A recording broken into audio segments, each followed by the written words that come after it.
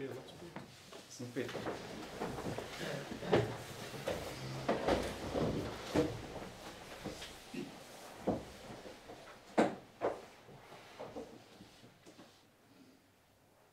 Lieber Vater, Dear Heavenly Father, ich möchte dir danken, dass du uns heute Morgen alle wieder geweckt hast und hier versammelt hast, Herr. thank you that you all awoken us this morning and that you gathered us here together. Ich bitte dich, dass du uns jetzt begleitest, I ask that you now be with us, dass wir dein Wort recht verstehen mögen, das uns aufgetan wird, Herr. that we might understand your word correctly and that it opens up to us. Ich bitte segne Bruder Mark und Bruder Lorenz und die Technik. Please bless Brother Mark and Brother Lawrence and the technique. Und bitte auch alle, die vom Livestream aus zuschauen, Herr, And I also want to ask for all those that watch by live stream, dass du unsere Herzen erreichst mit deinem Wort, Herr, dass wir sie den Tag über mit uns tragen. that you reach our hearts with your words and that we contain these words throughout the day. Und Herr, dass du dies alles tun willst für uns. Wir müssen dich nur bitten, Herr. Dafür möchte ich dir danken. And that you want to do all these things for us and we only need to ask you and I want to thank you for this. In Jesu Namen. In Amen. Jesus' name, amen.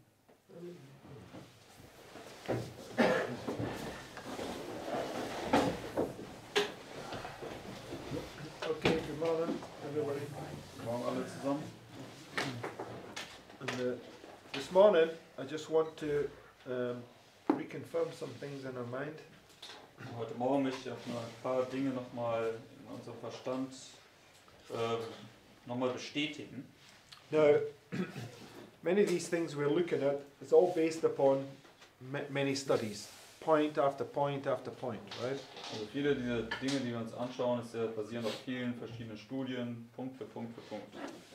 Generally, when I come to a point and I can't understand something, it's because maybe we've misunderstood something beforehand, right? Und normalerweise, wenn ich irgendwo zu einem Punkt komme und ich den dann nicht nachvollziehen kann, ist dann vermutlich, weil wir irgendwo vorher irgendwas nicht richtig verstanden haben und deswegen können wir es dann nicht weiter verstehen. So, it's like it's like a puzzle. If you make a mistake in one place, it's going to affect everything else that you do, right? Wie ein Puzzle, dass wenn du einen Fehler an einem Platz machst, dann wird es einen Einfluss haben auf alle anderen Dinge, die du dann anschaust. And I'm not saying that we've made any mistakes. I'm just saying that, from my understanding, you've got to constantly go back and reassert points that you've put in place and to make sure that they're there. Ich möchte jetzt nicht sagen, dass wir irgendeinen Fehler gemacht haben, sondern ich möchte einfach nur sagen, dass wir beständig immer wieder rückwärts blicken müssen und immer nochmal bestätigen müssen, dass wir das auch wirklich richtig verstanden haben. Right? So, just go to Revelation chapter 1. Gehen wir zur Offenbarung, Kapitel 1.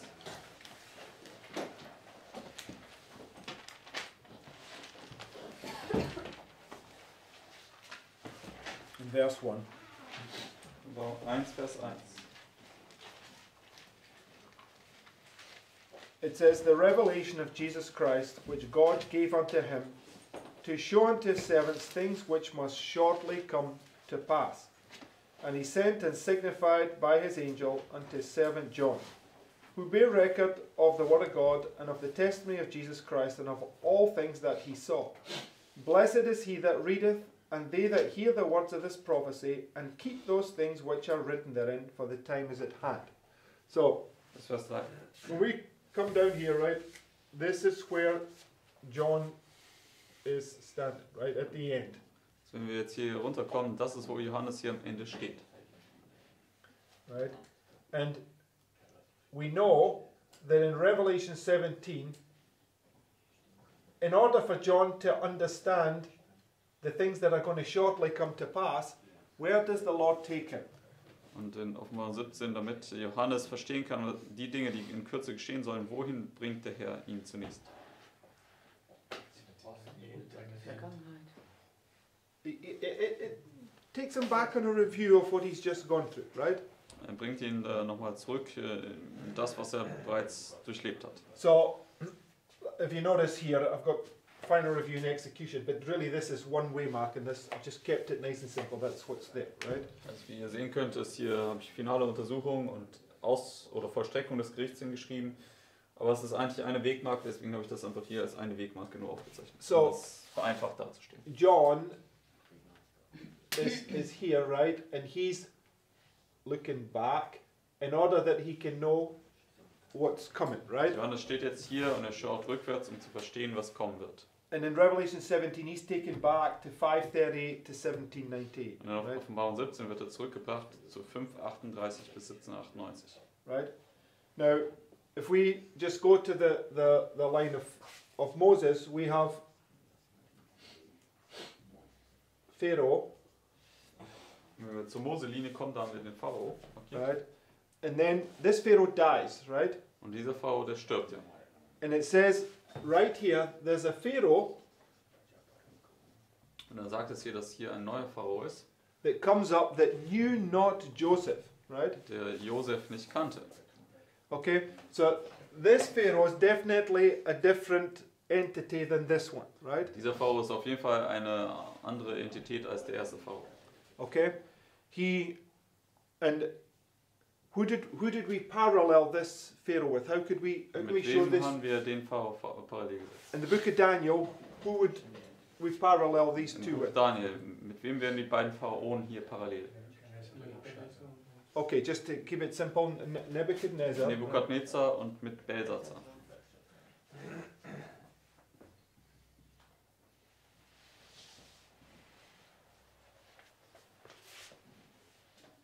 And Belshazzar. Because ultimately, Belshazzar, he didn't know Daniel either, right? He only got told when the mother-in-law came in and reminded him, and he says, oh yeah, I did remember, right? But, Also Belsazar kannte Daniel in dem Sinne auch nicht. Erst als ihm wieder gesagt worden ist durch die Königin Mutter, da hat er gesagt, ah ja, genau. okay. And Sister White, this Pharaoh here said, who is God that I should obey his voice? And she parallels it to the Sunday law crisis, right? Einmal sagte, dieser Pharao sagt hier, wer ist Gott, dass ich ihm gehorchen soll? Und sie setzt ihn dann parallel mit der Sonntagsgesetzkrise. Right? Now we know John got taken back into the 1260. Und Johannes, er wurde ja zurückversetzt in die 1260. And basically this experience was teaching him that that's going to repeat, it's going to be in the future. Und diese Erfahrung hat ihn ja gelehrt, dass das sich wieder in der Zukunft wiederholen wird. Right? So when we understand all that scenario, we have these two Sunday law crises, right? Wenn wir dieses Szenario verstehen, dann wissen wir, also haben wir diese zwei Sonntagsgesetzkrisen. With a little time of peace in the middle. Mit einer Right? kleinen Zeit des Friedens dazwischen.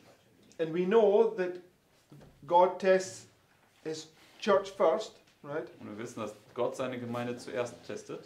So, first test for the church because he needs to have a holy people in the church in order to go to the world, right? Denn er testet also seine Gemeinde zuerst, damit er ein heiliges Volk haben kann, was er an die Welt schicken kann.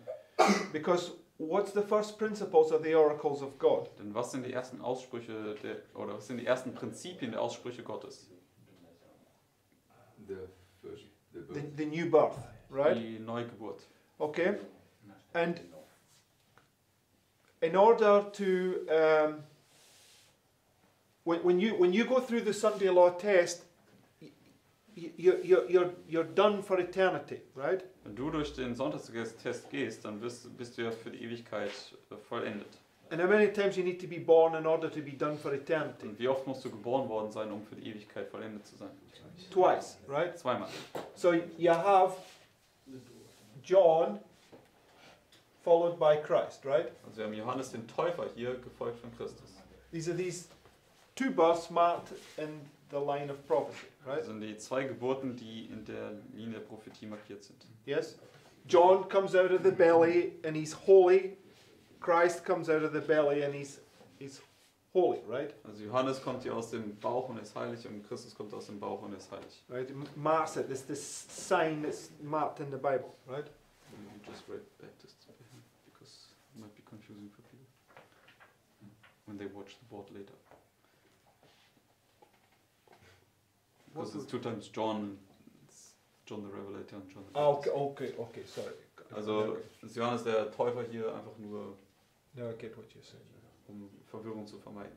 I was going to say, how can they mix up John the Baptist? But John's up there, right? Okay. So, everybody understand that point, right? Jeder kann diesen Punkt verstehen. Okay, so, and John is pointing forward to this time because God is the Alpha and Omega, the beginning and the end, and what is coming is demonstrated by what was in the past, right? Also Johannes, der Offenbarer, weist dann auf diesen Punkt hier vorwärts, denn Christus ist ja Alpha und das Omega, der Anfang und das Ende, und alles, was kommt, ist ja schon mal in der Vergangenheit gewesen. And when Christ came to teach, what was he doing? It says Christ was our example in all things, right? Also als Christus kam und gelehrt hat, wie hat er das gemacht? Denn Christus ist ja unser Beispiel in allen Dingen. And he knew exactly where he had to be, what was going to happen, and when it was going to happen, Und er right? wusste ja genau, was passieren würde, wann es passieren würde und wann er wo zu sein hatte. Right. So, and how did he know that? Und wie konnte er das wissen? From the Old Testament, right? Von dem Alten Testament. So, Christ, when he was a child, was in bondage, right? Und Christus, als er ein Kind war in Knechtschaft. So, whilst you're a child here, this is the time period where you're learning, you're experiencing all the things that you're going to go forward here and teach here, right? Wenn du ein Kind bist, da lernst du all diese Dinge, aber dann wirst du von hier aus vorwärts gehen und lehren. Right? Richtig? So we have all these things in place. We've point by point, we've gone through all these things, and it's led us to understand that God needs a people right here that are holy, that are necessary in order to save the world, to bring the world to the truth. Also Right? wir haben das ja alles dann Punkt für Punkt jeweils studiert gehabt und letztendlich sind wir dann zu diesem Ergebnis gekommen und können klar sehen, dass Gott also hier ein Volk braucht, das heilig ist, das dann vorwärts gehen kann und alles dann Punkt für Punkt lehren kann. Now, God's dealing with man is ever the same, right? Und Gottes Handeln mit den Menschen ist immer dasselbe. And in order to do the church, you have to have exactly the same thing, right? So that's why he's raising up a movement at the moment. Und damit er die Gemeinde testen kann, muss er genau dasselbe tun, deswegen richtet er hier diese Bewegung auf. But when you come down to, if we take this, right, and we just bring it out here, because it's the same pattern, right? Und wenn wir das erste Sonntagsgesetz nehmen und hier ausspannen, dann ist es ja genau dasselbe Muster. Here you have John, right? Haben wir hier Johannes, den Täufer, And here you have Christ, dann haben wir hier Christus. right? It's these two births, Das right? sind die zwei Geburten. Okay. Now, the reason why I'm reminding us about all this is because we're in a type right now, right? From 2014 to the Civil Sunday Law, right? Wir sind ja momentan in einem Typus von 2014 bis zum zivilen Sonntagsgesetz. And we are right here, right? Und wir befinden uns hier.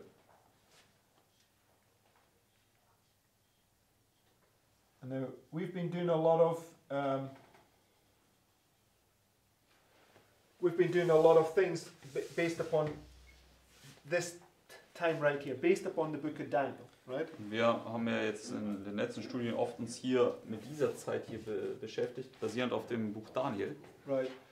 But the point I want us to understand, in order to know what's coming, should I say, in order to know what's coming in the Sunday Law to the final review, we're experiencing it here from 2014 to the Civil Sunday Law, because when we come here to the church, we have to know what's going to happen in order, right? Also um zu verstehen, was vom Sonntagsgesetz bis zur finalen Untersuchung passieren wird, schickt der Herr uns durch diese Erfahrung von 2014 bis zum zivilen Sonntagsgesetz. Denn wenn wir zur Gemeinde gehen, dann müssen wir wissen, ja, was passieren wird, was kommen wird. Right? We're just going through the same. Well, he's basically given us a dry run through it, just without the Sunday Law, right? Also er gibt uns sozusagen eine Trockenübung, nur ohne Sonntagsgesetz. So, when we went through the book of Daniel basically brings you down to this point here, right? Und wir sind ja durchs Buch Daniel gegangen und das Buch Daniel bringt uns letztendlich zu diesem Punkt, zu dieser 10 hier hinab. But in in Millerite history, you had 2 times number 10, right? Aber in der Miller-Geschichte hatten wir zweimal diese 10 Tage. Right? Richtig? 10 days before August 1140 and 10 days before October 22nd. 10 Tage vor dem 11. August 1840 und 10 Tage vor dem 22. Oktober. So it's teaching us that when you bring it down to a fractal level, you're also going to have these 2 symbols there, right, that we have to understand. Und das Right? lehrt uns dann in Fraktalebene, dass wir ebenso dann diese 2 Symbole dort markiert haben, als Parallele, die wir dann verstehen müssen. Okay. Hence, right, that we're in the type, right, just before midnight, and we're understanding this point right here, right? Und deswegen, wir sind jetzt hier im Typus, sozusagen vor, oder wir sind am Mitternacht, aber vor der Erfüllung hier, und wir verstehen jetzt diese Dinge. So, we understand from the Bible that the 1260 is a time of trouble, right? Und wir verstehen, basierend auf der Bibel, dass die 1260 eine Zeit der Trübsal ist. So, what you have in the final conflict is 2 times of trouble that are interrupted by a time of peace, right? Was wir haben, ist hier 2 Zeiten der Trübsal, unterbrochen durch eine Zeit des Friedens. Right? And whatever happens in this Sunday law, right, it will be a witness for the whole world that they don't repeat what happened to the church, right? Was immer auch hier im Sonntagsgesetz passiert, wird ein Zeugnis sein für die gesamte Welt, dass sie nicht wiederholen, was hier passiert ist. Right? Because when you read the Bible, the destruction of Jerusalem, what was it? What was it a warning to? Both destruction of Jerusalem by the Babylonians and by Romans. What was it what was its purpose? Also die beiden Zerstörungen Jerusalems durch Babylon und durch Rom, welchem Zweck sollten sie dienen? Was für eine Warnung war das? Okay, give me an example. Where does it say? What terminology does it use? Welche Begrifflichkeit wird dort benutzt? What does it say that the heathen would do? Was würden die Heiden tun, wenn sie das sehen? It says every ear shall tingle, right? Sagt in der Bibel, jedes Ohr wird klingen oder schallen. The heathen would look on this and think, whoa, look what their God did to them, right? Die Heiden würden darauf blicken und sagen, wow, was hat ihr Gott ihnen dort angetan? Right? And it was a warning to them, right? Und es sollte eine Warnung auch an sie sein. So this is a warning for when the truth comes to them, they explain what happened to God's people that rejected their God was now a warning to them, right? They had an evidence to point them back to, So, right? das war eine Warnung jetzt, oder wird eine Warnung sein für diejenigen, also wenn Gottes Volk jetzt hier vorwärts geht und die Botschaft in die Welt bringt, die Welt hatte jetzt genug Beweis, was Gott mit ihnen hier getan hat. Okay, so now, in order for us to understand this, which is in the future, right? Also damit wir das hier verstehen können, was ja noch zukünftig ist, The Lord has already taken us through this here, right? To bringt some der degree. Herr uns sogar jetzt schon in dieser Zeit durch diese Erfahrung in einem gewissen Maß. Okay, but what's the difference between this and this? Aber was ist der Unterschied zwischen dem hier und dem hier? Now, there's different answers you could give, but just let's think about it. Das sind unterschiedliche Antworten, die wir geben können, aber denkt darüber nach, was ich fragen möchte. Okay, right, okay, that's the point that I wanted, right? Also keine Frau, Frau. Okay, now there's several answers you could give this in. This time of trouble is not as bad as this time of trouble, right? Diese Zeit der Trübsal ist nicht so schlimm wie diese Zeit der Trübsal. Now, why is that? Warum ist das so? Why is this time of trouble worse than this? Warum ist diese Zeit der Trübsal schlimmer als diese? What's the principle? Was ist das Prinzip dahinter? Because they've been given an example. Okay, but expand on that. Why? So that Weil we give an denjenigen example. schon ein Beispiel gesetzt worden ist. Und erklär das noch völliger, bitte. What's the principle in the Bible? Was ist das Prinzip in der Bibel? God doesn't punish you until he gives you a warning, so he's given you a warning here. So therefore your punishment is going Yes, yes, but that's not just a punishment here. But I get your point. Ist das nicht, No. The point is that it's all about light, right? Also das Punkt ist, es geht immer um die Menge an Licht. The more light that you've received, the more accountable you are, right? Je mehr Licht du erhalten hast, desto This is rechenschaftspflichtiger the bist du. sort of point that he's making. But it's true, the Lord won't punish first without a warning, right? Der Herr bestraft ja auch nicht, ohne zuvor zu warnen. Das ist auch richtig. But Belshazzar, he was more accountable than Nebuchadnezzar, Aber right? Belsazar, er war schuldiger oder rechenschaftspflichtiger als Nebukadnezar. Why? Warum? Okay, right, let me ask you something. Are we more accountable? Weil er verstanden hat, was Nebukadnezar passiert ist. Are we more accountable than people in the past? Sind wir rechenschaftspflichtiger als Leute in der Vergangenheit? Why? Ja, warum? Give me a thus saith the Lord. Gib mir ein, steht geschrieben, so spricht der Herr. Because all those things are written for us, for example. Right. So 1 Corinthians 10 and verse 11. Just 1. let's go there. Korinther 10, Vers 13 ja sagt, all diese Dinge sind uns zum Beispiel oder Vorbild niedergeschrieben worden. So in 1 Corinthians chapter 10, it takes you through them leaving Egypt, right? And all the way through the wilderness till they come to the promised land. 1. Korinther 10, Vers 11. Also es fängt in Kapitel 10 an, wo sie aus Ägypten rausgehen, durch das Rote Meer gehen und so weiter.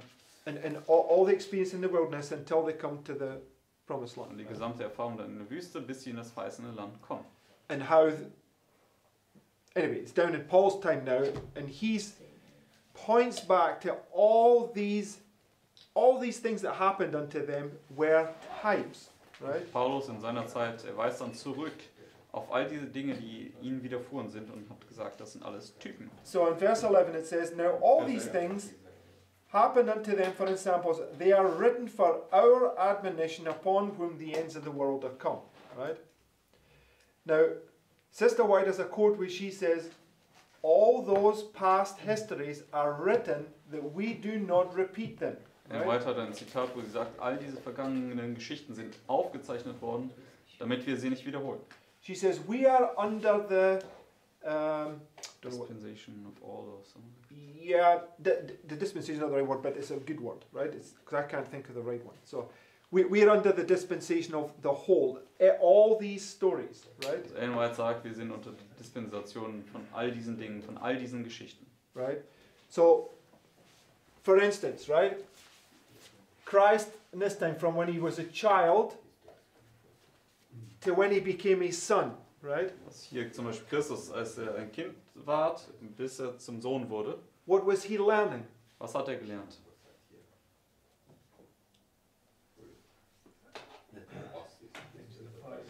The types. Er hat die ganzen Typen gelernt. So his example, all his examples were written there in the law, All right? seine Beispiele, die waren dort niedergeschrieben im Gesetz.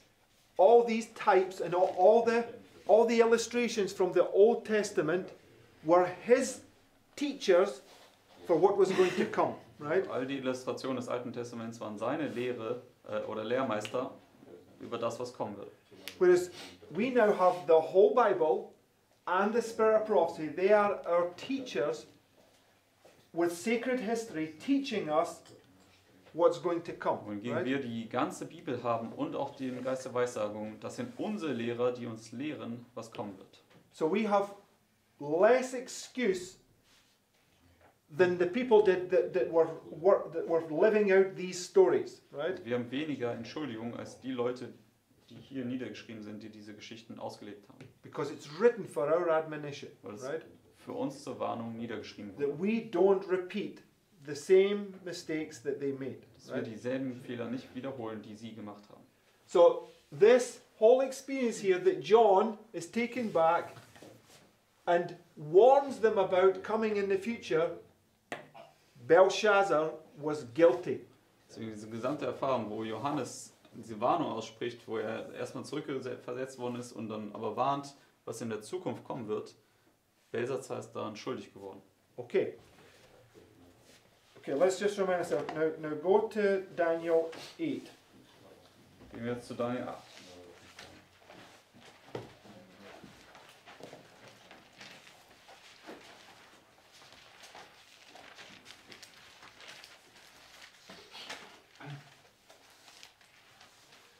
So in Daniel 8, right, you have, we don't need to read all the things, but we just want to refer to it. But Also Daniel 8 müssen wir jetzt nicht alles lesen, wir wollen nur nochmal Bezug drauf nehmen. in Daniel 8, you have this two horns, right? Daniel 8 haben wir diese zwei Hörner. And it's this Sunday law Christ, one horn higher than the other. Und das ist diese Sonntagsgesetzkrise, wo ein Horn höher ist als das andere. And we know from bringing all the things together that this is the lion and the bear, right? Und wir wissen, dass wenn wir all diese Dinge zusammenbringen, dass das der Löwe und der Bär ist. It's these two entities, right? Das sind diese zwei Mächte.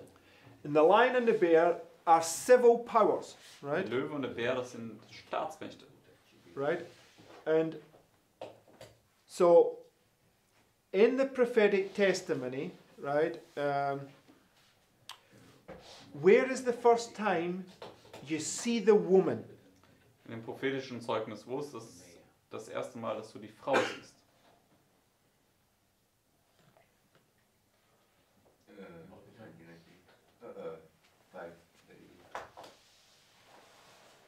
Okay, in some sense, yes, but that's not what, on my glasses. On the So, ja, 538, aber hier auf der Linie. sorry, at the midnight cry, Am right? Mittagszug. How do we know that? Woher wissen wir das? How do we know the woman is here? Woher wissen wir, dass die Frau hier ist? Sorry. The man of sin is revealed, it's real character. Okay, it's where the woman is revealed, right? Das ist dort, wo der Mensch der Sünde geoffenbart wird, wo die Frau geoffenbart wird. The son of perdition, right? Sohn des Verderbens. So, give me two witnesses in the Bible that you don't see that all you do is see kings here. You don't see no woman. Gib mir zwei Zeugen aus der Bibel, dass wir hier die Frau noch nicht sehen, sondern nur diese Könige. No, that's what we just spoke about. I want two witnesses. Also 2. Thessaloniker 2 haben wir eben gerade schon besprochen. Ich möchte noch zwei Zeugen haben. The daily transgression of desolation. That's one I wasn't thinking of that one, but in Daniel 8, right? Also das tägliche und die Übertretung der Verwüstung, da mag jetzt selbst nicht drüber nachgedacht, aber das ist auch hier dann in Daniel 8 zu sehen. Okay, so in Daniel 8, up to this point here, it's all about the daily, right? Also Daniel 8 bis zu diesem Punkt ist das über das tägliche.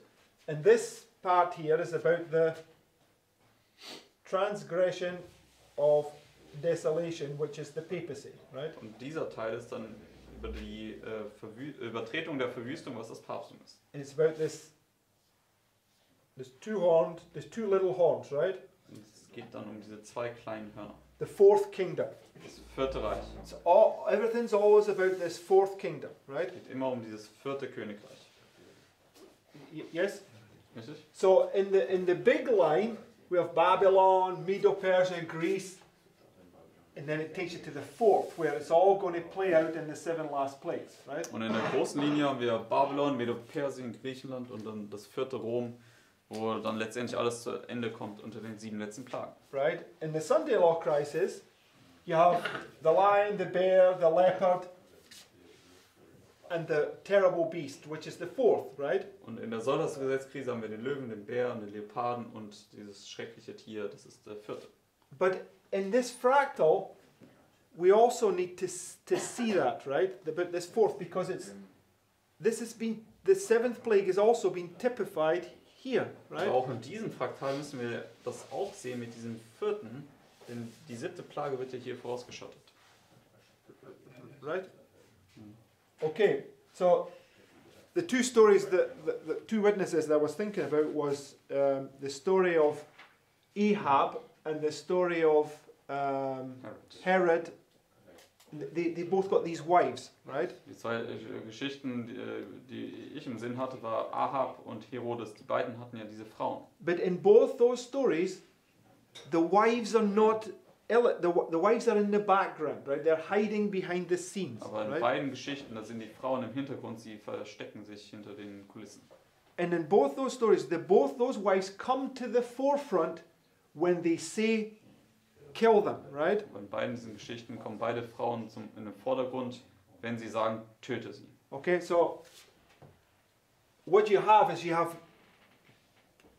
these kings playing out their point, and then this woman appears on the scene and she gives this command to kill them, right? Also wir haben diese Könige, die erstmal hier im Vordergrund sind, ihren Teil erfüllen, aber dann kommt auf einmal die Frau in den Vordergrund und sagt, tötet sie. So it's the daily, right? Das ist also hier das tägliche. And the transgression and desolation, these Und das die Übertretung der Verwüstung, diese zwei Mächte. Okay, so many things that we could talk about that, but so you have these 2 Sunday laws, which is 2 times the trouble. Also wir haben die 2 Sonntagsgesetze, was auch die 2 Zeiten der Trübsal darstellen. Now, what are the 2 times of trouble that are on a fractal in the Sunday law? Und was sind die 2 Zeiten der Trübsal hier im Fraktal im Sonntagsgesetz? Okay, one sense of the daily and the transgression and desolation, but what else? In einem Sinne ist das tägliche und die Betretung der Verwüstung, aber was sonst noch? What's this time of trouble in comparison to this time of Was trouble? ist diese Zeit der Trübsal im Bezug oder im Vergleich zu dieser Zeit der Trübsal? Two shakings also, the two World War. Okay, World War I, right? Also die 2 Erschütterungen oder die 2 Weltkriege. Der erste Weltkrieg World War I, und der zweite Weltkrieg. World War II, right? Was this one worse than this one? War der zweite Weltkrieg schlimmer als der erste? Yes, right? I mean, this one was terrible, but this one had an added element into it, right? Also dieser Krieg war natürlich schon schrecklich, aber der Krieg hatte noch ein zusätzliches Element, was der erste nicht hatte. What was the difference between this one to this one? Was war der Unterschied zwischen dem zweiten und dem ersten? This one was murdering people that had claimed to be God's people, but were now being put to death, right? Also im zweiten wurden Leute umgebracht, die vorgegeben haben, Gottes Volk zu sein, aber jetzt deswegen zu Tode gebracht worden sind. Right? And it's the 4th kingdom that does it, right? Also ist das 4. Königreich, was das tut. Right? Richtig? Okay, so you can see that in the bigger fractal and the smaller fractal, the principles are always the same, right? Wir können sehen, in einem kleinen und einem großen Fraktal, dass die Prinzipien immer dasselbe sind. So we've spent the last, I don't know how many days, but we've been going through, based upon the book of Daniel, sticking all these points in here, right? Und basierend auf dem Buch Daniel haben wir ja die ganzen Punkte dann hier rein platziert. But we in our time, right, are here, Aber right? wir in unserer Zeit befinden uns momentan ja hier. So we need to understand that the principles that are being applied here are first being illustrated here, because this is what's going to teach us what's going to come here. Wir müssen Right? verstehen, die Prinzipien, die hier Anwendung finden, die werden hier zum ersten Mal zur Anwendung kommen, denn das lehrt uns ja, was hier passieren wird. Okay, so in this time period, right, the trouble that's going on right now, when we're in here now, right, what's the trouble that we're seeing? Und jetzt in unserer Zeit hier, wenn wir jetzt hier zu unserer Erfahrung gehen, was sehen wir momentan? Was ist für eine Trübsal vor unseren Augen?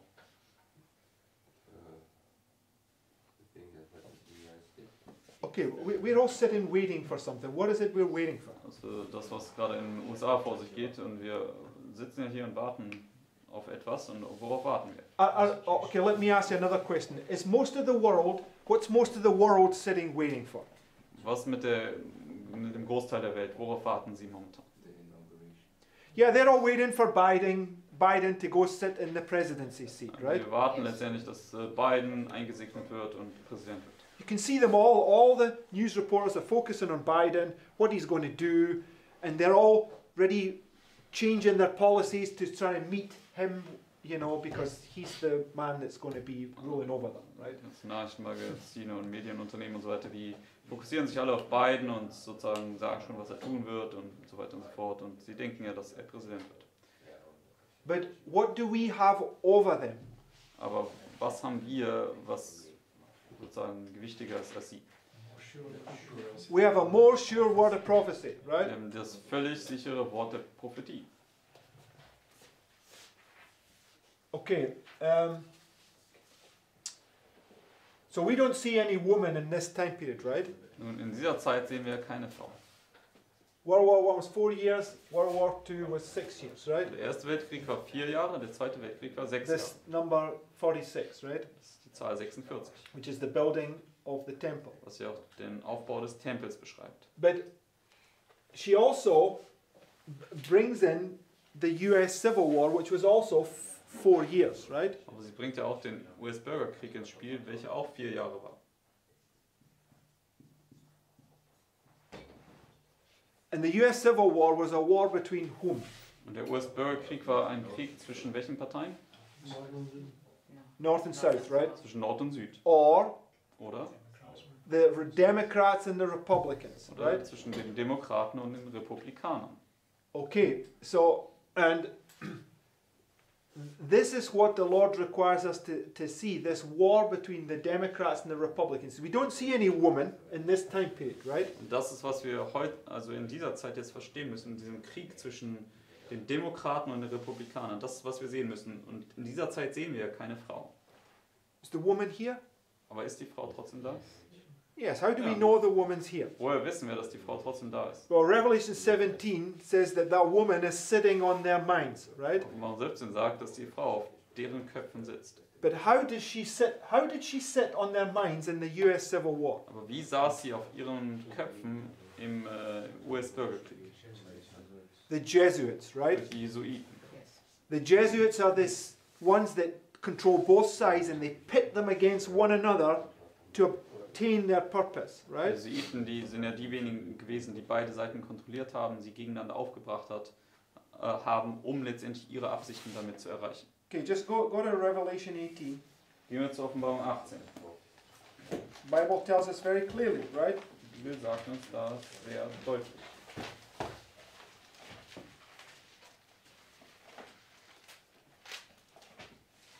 Verse 24. Offenbarung 18, Vers 24. It says, and in her, who is her? In ihr, wer ist ihr hier in diesem Kapitel? Just go back one chapter and go to the last verse in Revelation 17. Gehen wir ein Kapitel zurück, gehen wir zum letzten Vers von Offenbarung 17. It says, the woman which thou sawest is that great city which reigneth over the kings of the earth, right? Jezebel, right? Das ist Isabel.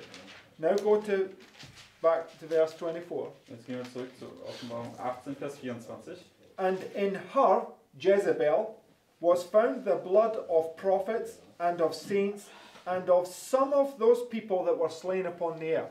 Also in ihr, in Isabel, ist das Blut der Propheten und der Heiligen gefunden und das Blut einiger Erschlagener auf Erden. Everybody, right? Jeder, der The erschlagen Bible ist. takes you right back to Babel, right? Die Bibel bringt uns direkt zurück nach Babel. Because Jezebel is spiritual Babylon, right? Isabel ist ja das geistliche Babylon. She's this doctrine that's come right all the way down from Babel, Sie ist diese Lehre, die direkt nach Babylon zurückzuführen ist. okay? And Babel takes you right back to the beginning of the setting up of the first city in the world, right? Und Babel bringt uns auch ganz an den Anfang zurück, wo die allererste Stadt in der Welt aufgebaut worden ist. Right? Richtig? So it's this doctrine that's been controlling the minds of kings through Satan, right, all the way down through time, Das right? ist diese Lehre, die Satan ganz am Anfang aufgesetzt hat und die letztendlich die Könige die ganze Zeit kontrolliert hat. And the Jesuits, which is a counterfeit society of Jesus, right, Und die Jesuiten, was ja eine gefälschte Gesellschaft Jesu Christi ist, are his agents to reverse the Reformation, right? sind Satans Agenten, um die Reformation wieder zurückzudrehen. And they will go to any lengths in order to obtain that, right? Und sie werden bereit sein, jedes Mittel anzuwenden, um letztendlich dieses Ziel zu erreichen. So just like the US Civil War, which you can clearly see when you understand that history, was controlled by the Jesuits from both sides, Und genauso beim US-Bürgerkrieg, wo man sehen kann, dass die Jesuiten letztendlich beide Seiten kontrolliert haben, that the Republicans and the Democrats are controlled in some way by the Jesuits, right? wissen wir auch, Secretly. dass letztendlich heute die Republikaner und Demokraten eine Art und Weise von den Jesuiten kontrolliert werden. Vielleicht auf eine oder zwar in einem geheimnisvollen Art und Weise. So, although we don't see her physically, prophetically through God's word, we know that she's there pulling the strings, right? Also auch wenn wir sie jetzt nicht physisch sehen, wissen wir prophetisch gesehen, dass sie da ist und die Fäden zieht. And she won't reveal herself until here, Und sie right? wird sich nicht offenbaren, bis wir zu dem Punkt kommen. So sometime after this time of peace here, we're going to experience that to some degree, I don't know what, but she's going to appear on the scene here and make herself known, right? Deswegen, nachdem wir jetzt hier durch diese Zeit gegangen sind, werden wir sehen, dass sich das dann hier manifestiert, dass sie sich hier irgendwie offenbart, auch wenn ich nicht genau weiß, wie das dann aussehen wird. Okay, so this is the fourth, right? Und das ist das vierte. Okay, so when we know that it doesn't matter. Okay, the Pharaoh's line, the Sunday law, right? Also 3 plagues, 7 plagues, Linie right? gibt es hier das Sonntagsgesetz, 3 Plagen gefolgt von den 7 letzten Plagen. So 3 plagues, 7 plagues, Und das right? ausspannt 3 Plagen, 7 Plagen. So the fourth manifests itself in the 7 plagues, So, right? das vierte manifestiert sich also unter den 7 letzten Plagen. And that's what you see here, right? Babylon, Medo-Persia, Greece, Rome is under the 7 plagues, Und das right? sehen wir hier, Babylon, Medo-Persien, Griechenland und Rom ist dann unter den 7 letzten Plagen. Right? Richtig? So we have here 1, 2, 3, and then followed by 1, 2, 3, 4, 5, 6, 7, right? Also 1, 2, 3 und dann gefolgt von 1 bis 7. So when you take this and you have to bring it down here, it's the same principle, right? Und wenn du das jetzt hier nimmst und hier runterbringst, sehen wir dasselbe Prinzip auch in hier. Okay, so the fourth has to manifest himself in this time period, right? Which would be, because you would have 3 followed by 7, right? This would be the 7th plague. Also das vierte muss sich also in dieser Zeit hier manifestieren, denn hätten ja dann hier 3 und dann hier das vierte und das wäre hier die 7. Plage. Okay, so go to Daniel chapter 11. Gehen wir zu Daniel 11.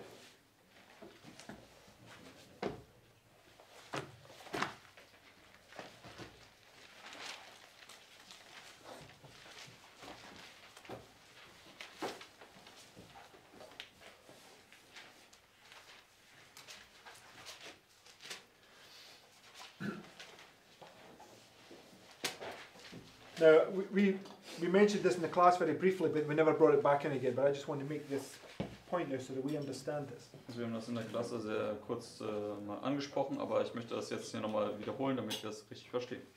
And anyway, it says, verse 1. Vers 1, Daniel Vers 1. Also I, in the first year of Darius the Mede, even I stood to confirm and to strengthen him. And we've been through this. This is this inseparably linked, linking these 2 points together, Wir haben right? das hier angeschaut, dass es dieses untrennbare Verknüpftsein dieser Wegmarken bringt die zusammen. Right? And it's speaking about the time of the end, right? Spricht über die Zeit des Endes. Right? So when you come to the time of the end, Wenn right, du zur Zeit des Endes kommst, which is right here, was hier ist, in this sense, was dann hier in diesem Sinne ist, it says, Now I will show thee the truth. Behold, there shall stand up yet 3 kings in Persia, and the 4th shall be far richer than they all. So, if you've got the correct division here, the first 3 are being here, and then the 4th here, right? wenn du das richtig dann einteilst, hast du die ersten 3 hier und das vierte dann hier. So, which waymark was this in our time? Und welche Wegmarke ist das hier in unserer Zeit gewesen? What do we write here? Was schreiben wir hier, wenn wir hier 2014 haben? Was ist dann hier? 2016. 2016. So, who do we understand was the 4th? Und wer verstehen wir, war der vierte hier? Right, come on. We counted this. We're taking Donald literal types from the time of the end and counting down, and we came to the 4th president, which was Donald Trump, right? Wir haben die buchstäblichen Zeit genommen, die buchstäblichen Präsidenten genommen und dann runtergezählt bis Trump. right? And it says that now just come to that. It says verse 2, right? Vers 2 nochmal. And I will show thee the truth. Behold, there shall stand up yet 3 kings in Persia, and the 4th shall be far richer than they all. And by his strength, through his riches, he shall stir up all against the realm of Grecia. Right? So, let's just, for the sake of room, just let's take that off of there, right? Um noch ein bisschen Platz zu schaffen, mache ich das hier weg. So you have 1, 2, 3, followed by the 4th. Also 1, 2, 3, gefolgt vom 4. So, did he fulfill that? Dann hat das erfüllt. Is he stirring up the whole world, right? Und, ist er nicht derjenige, der die gesamte Welt aufwühlt? Is the whole world against him, Und ist die gesamte Welt nicht gegen ihn? right?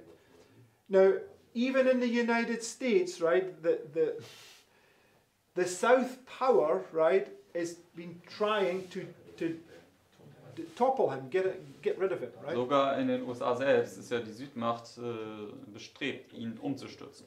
Now, God demonstrates the end by the beginning, right? Und Gott schattet ja das Ende vom Anfang an voraus. And we understand that this right here is the time of the end, Wir right? verstehen, dass das hier die Zeit des Endes ist. And this is what we've been trying to work out. How we understand how the time of the end is being prefigured here, marking the Sunday law crisis, right? Und wir verstehen ja hier, wie die Zeit des Endes hier dargestellt ist. Sie stellt das Sonntagsgesetz dar. Okay, that's what it is pointed to. But when we get down to the end here, right? Just go to Daniel 11 and verse Aber wenn wir hier 40. zum Ende kommen, dann gehen wir dazu jetzt zu Daniel Vers 40. Because when you just follow the narrative down in Daniel 11, right? You go from Daniel 29 all the way to verse 40.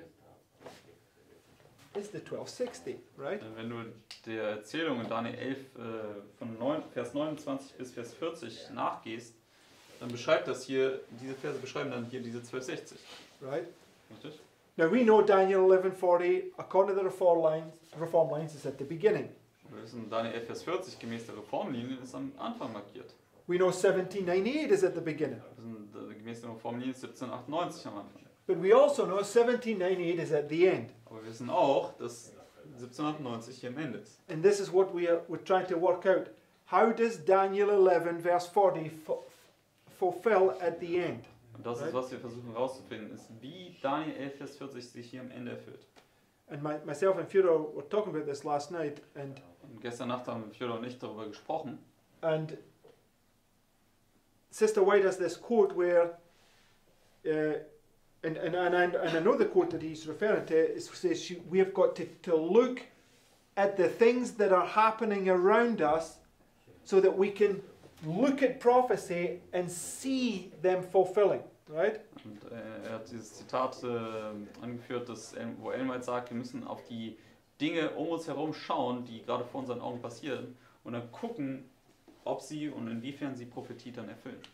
Okay, so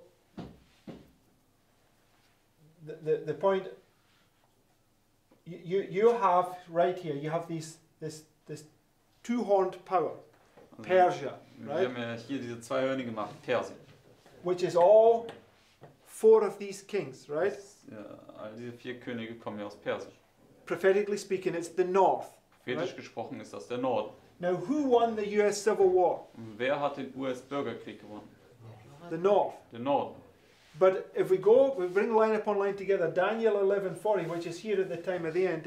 Let's go there. Read Also it. wenn wir alles Linie auf Linie zusammenbringen, hier Daniel Vers 40, was dann hier am Ende ist, lass uns das lesen. It says, "And at the time of the end shall the king of the south push at him." This is the king of the south, right here, Das right? ist jetzt der König des Südens hier, ne? Dieses große Horn. This Greek horn, right? Das griechische Horn.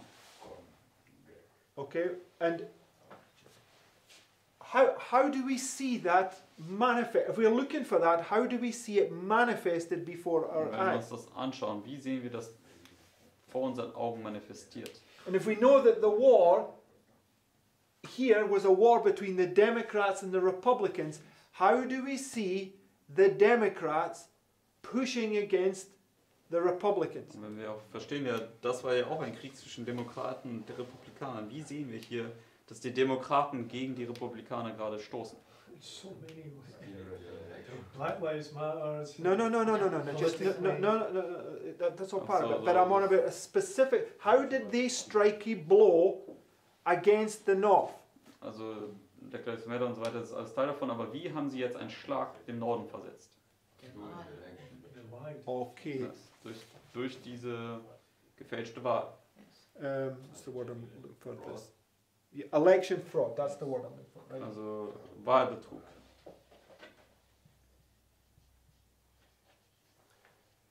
Because it says this great horn, right, comes and smacks these two horns, right? Dann sagt er, dieses große Horn kommt und zerstößt diese zwei Hörner hier. Right? Oder zerschlägt sie. And these two horns are a representation, according to Revelation 13, of the Constitution, right? Und diese beiden Hörner nach Offenbarung 13 sind eine Darstellung für die US-Verfassung.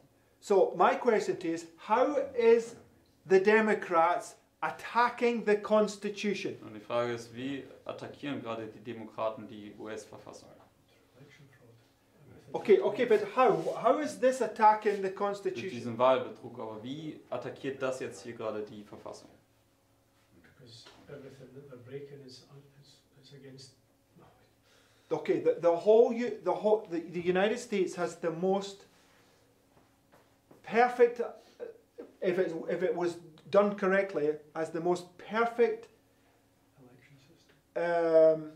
government in the world, right? This Republican form of government, right? Die USA hat letztendlich, wenn es richtig umgesetzt würde, die perfekteste Regierungsform hier auf der gesamten Welt. Right? It was designed by God, right? Das ist von Gott designt worden. Prefigured by pagan Rome. Vorausgestattet durch das heidnische Rome, pagan Rome became the greatest empire that's ever been on this planet because of their system of government, Das right? heidnische Rom wurde zum größten Reich auf der gesamten Welt, weil sie dieses beste Regierungssystem hatten.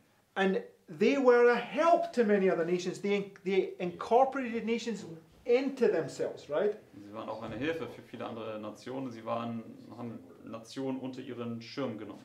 Everybody wanted to be associated and joined together with Rome, right? Jeder wollte irgendwie mit Rom in Beziehung stehen und irgendwie an Rom angeschlossen werden. So the Roman army consisted of hundreds of different nationalities, right? Die römische Armee, die bestand dann aus vielen, vielen Hunderten von Nationalitäten. And it was all based upon them upholding and protecting and building up nations, right? Und es ging letztendlich darum, die Nationen zu schützen und aufzubauen.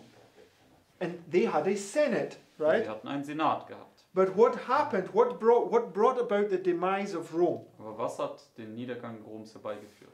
When their senate was overthrown and a dictator was put in place, Als right? der Senat umgestürzt worden ist und ein Diktator an die Macht kam. Right? So, now, in some sense, right, this election fraud, they're trying to put a dictator in place, right?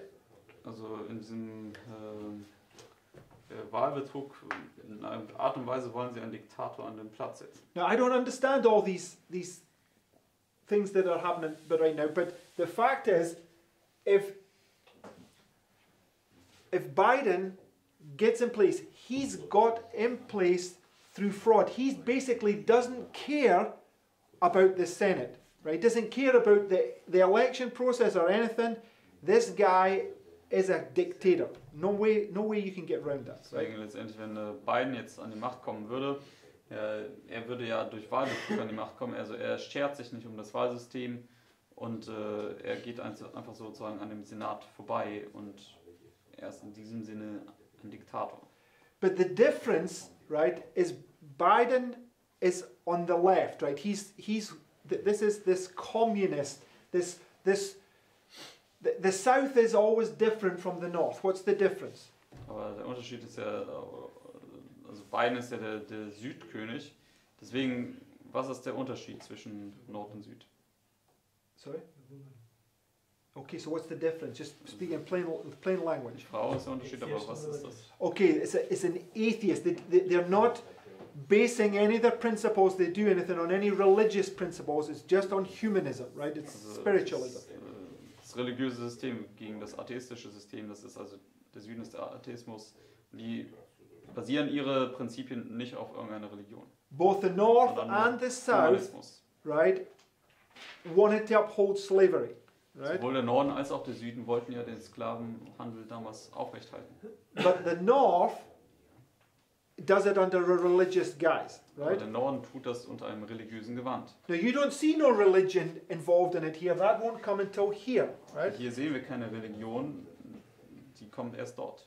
So this dictator right now that's trying to overthrow this is this communist dictator, right? Dieser Diktator, der jetzt hier das umstürzen will, das ist ein Kommunist.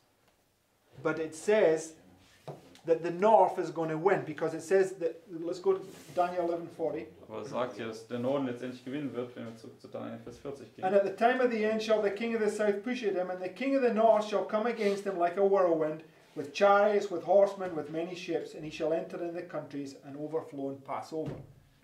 Right? The north is going to conquer, right? Der Norden, der wird letztendlich siegen.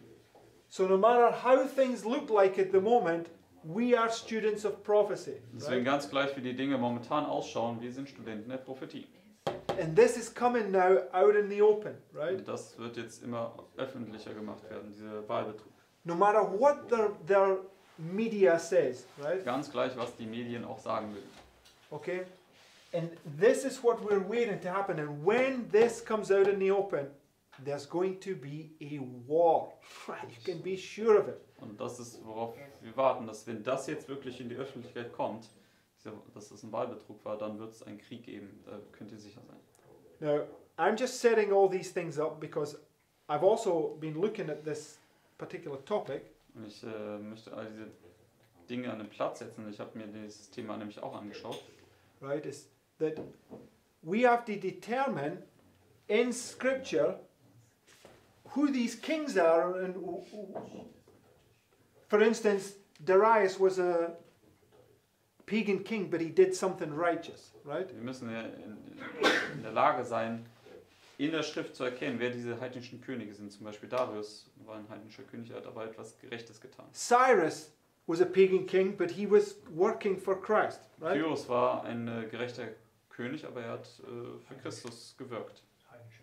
Dankeschön, ein heidnischer König, aber er hat für Christus gewirkt. Okay. Pharaoh in Genesis 41 was also sympathetic towards Joseph, right? Auch in 1. Mose 41 war Pharao auch hat mit Josef sympathisiert.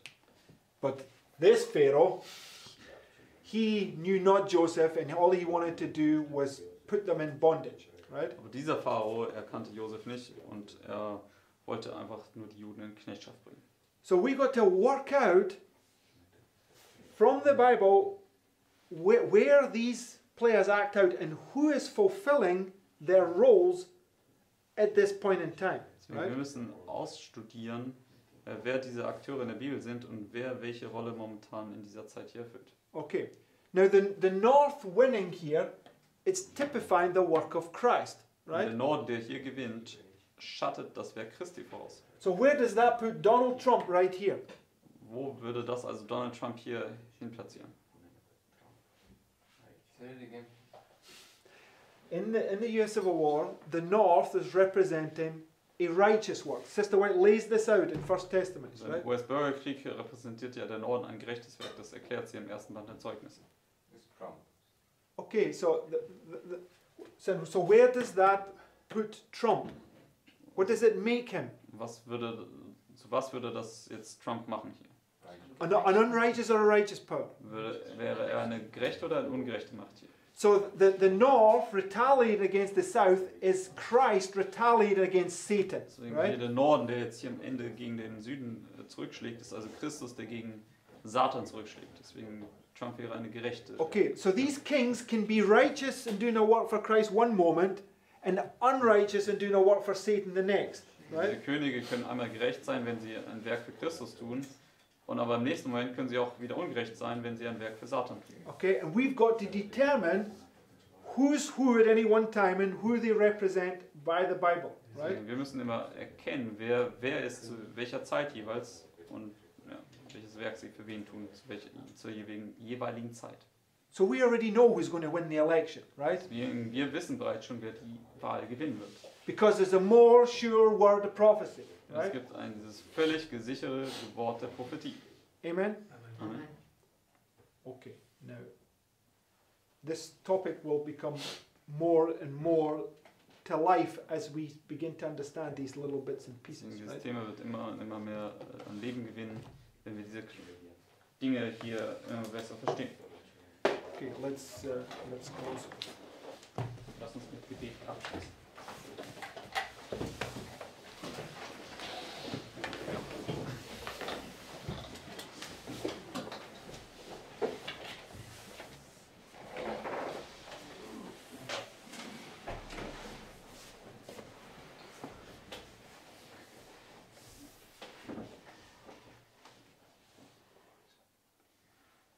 Dear Father in heaven, Lieber Vater im Himmel, we thank you for all these thoughts from your word wir danken dir für all diese Gedanken aus deinem Wort and that you want to explain to us those things that we see before our very eyes. und dass du uns das, was wir gerade vor unseren Augen sehen können, erklären wollen.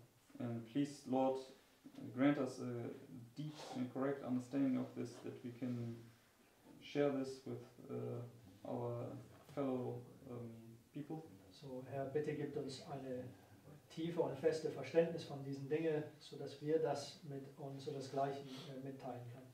And that we then can be established and especially that many people get on a great conviction that we have the truth and they turn from their sins and come to you. Sodass wir gefestigt werden können in der Wahrheit und dass viele überführt werden, dass wir die Wahrheit haben, dass sie von ihrem Irrtum umkehren können zu dir.